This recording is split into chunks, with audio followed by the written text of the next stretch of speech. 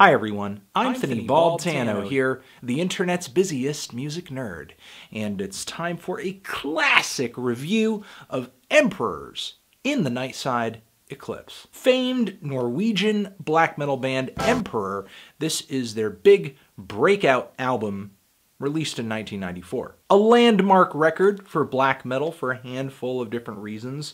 It is one of the records that helped evolve the genre past its very obvious heavy metal and thrash metal influences, for one, which were still very apparent in the music of black metal originators such as Bathory and Hellhammer, as well as early Mayhem and Venom. And this LP actually arrives after some of black metal's most notorious albums of the 90s, like Dark Throne's Ablaze in the Sky, Burzum's self-titled record, and Immortal's diabolical Full Moon Mysticism. This band would actually return to a more heavy metal and melodic sound in the late 90s. So at this point in black metal's timeline, you have a lot of recordings that are very rough, they're very lo-fi, they're very noisy, chaotic. You're getting these brittle guitars, these wretched, shrill, growled vocals. Generally, a lot of this, it was music that was simultaneously loud and attention-grabbing, but also was kind of saying,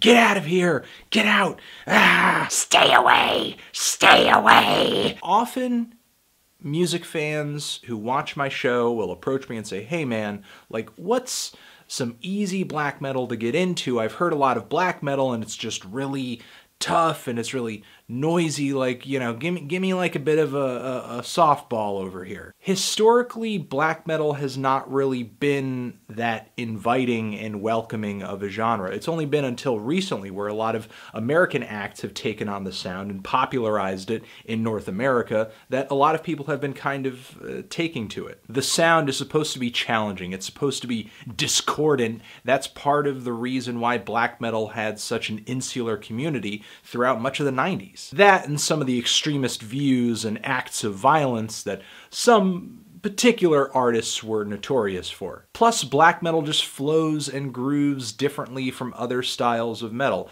It's not quite as visceral. It's more dramatic and theatrical and overstated. It's supposed to be the soundtrack to you freezing to death in a monstrous blizzard or falling down a pit into hell. But I will say, this Emperor album over here, for black metal albums released in the first half of the 90s, this one is relatively easy to get into. It's kind of accessible. In comparison with other black metal recordings, it's not lo-fi, it's not super noisy, it's not super difficult to get into the instrumentation and sort of decipher what's going on. This record brings a lot of the bass elements of Norwegian black metal, but just with a higher fidelity recording.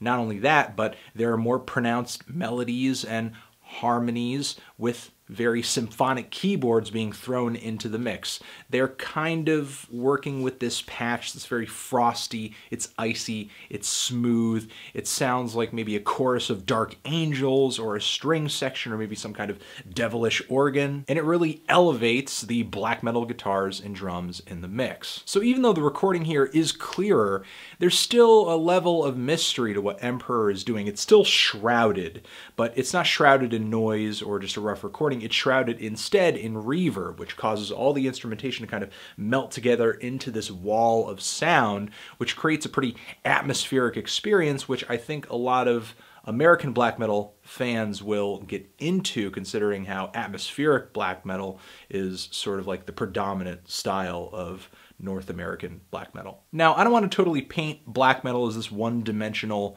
music community or artistic style. There were plenty of artists immediately right after Emperor that would go on to experiment a lot with the genre. Bands like Ulver, and even the band Dimmu Borgir was doing similarly symphonic black metal music around the same time that this album was released. But Emperor's statement on this record, I would say, is particularly huge. The whirlwind of sound the band presents on this record is so vivid, I just get sucked right into it. I'm enveloped in it. It's like an eye of a tornado that is just squeezing in on me as I listen to the album more and more, sort of like a boa constrictor just tightening around a little animal's crumpled up body. And the band is pretty consistent in this sound and in this intensity throughout the entire record. They're not really kind of baiting you with pretty sounds and kind of pulling you in with maybe a few moments where there are some easy to listen to melodies or anything like that. The band just kicks off, just kicking your ass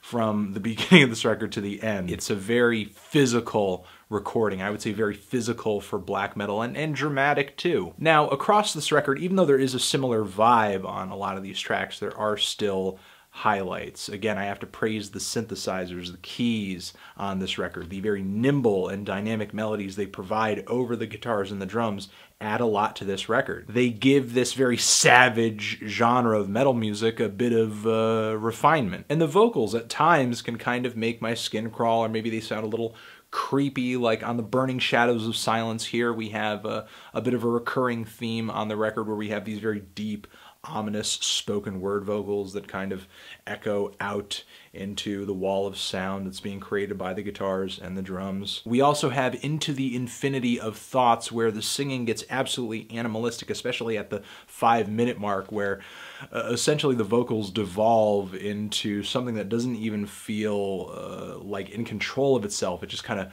just goes ooh, ah, ooh, ah, yeah.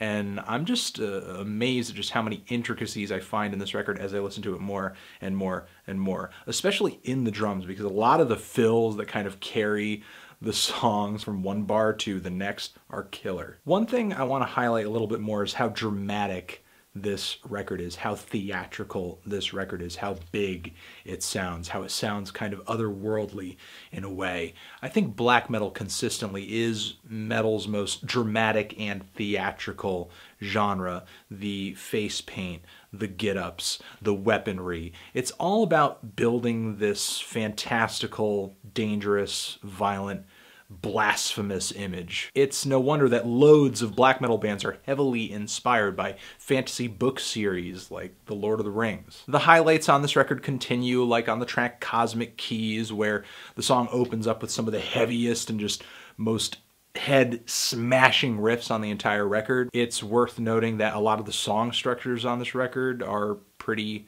progressive as the band transitions from one moment to another across these 6 or 8 minute track lengths. Towards the Pantheon has this nice little soft opener, and then it all of a sudden explodes into this flurry of guitars and drums. I feel like I'm witnessing a dark mass of some sort. And during the high points of the keyboard melodies on Majesty, In the Night Sky, the guitars and the drums just sync up and go super, just balls to the wall fast. That's a very technical term, and the bass guitar on this track, sadly it's not that audible on a lot of the other songs, but for whatever reason here, it's weirdly dissonant, and I kind of like it. It adds a weird harmonic character to the track that no other song on here has. The album finishes off with an incredible, stunning track that is short, but it is so fast, it's so to the point, and not only is it one of the most hellish moments on the record, it's also one of the most harmonious and, I think, in a way, pleasant to listen to, especially since it has these chorus vocals sort of hanging in the wall of sound that are very clean, and they sound kind of pretty, but still in another breath the music does sound very devilish, very ritualistic, especially when you get down to the lyrics where it seems like the band is singing directly to Satan or some other kind of god antagonist. And the track opens up with these fantastically fast, layered guitar harmonies that sound wonderful. It's kind of hard to pick out a lot of these intricacies as you're listening to the album for your first time, your second time. It's that wall of sound that you've really got to kind of dig past and listen through. I mean, you're sucked in by it, and you're just encased in it, and that's kind of an enjoyable feeling in and of itself. But beyond that, there's a lot of little musical nuggets and a lot of little interesting performance nuggets, especially with those drum fills, especially with how the guitars lock in with the drums so tightly, that are worth kind of lapping up as you kind of acclimate yourself to the very hellish soundscape that this album delivers. I don't really have anything else to say about this really fantastic black metal record. It's a great record, and I hope you check it out. I hope you give it a shot, and you're the best. Transition. I hope you have a good day. You're the best.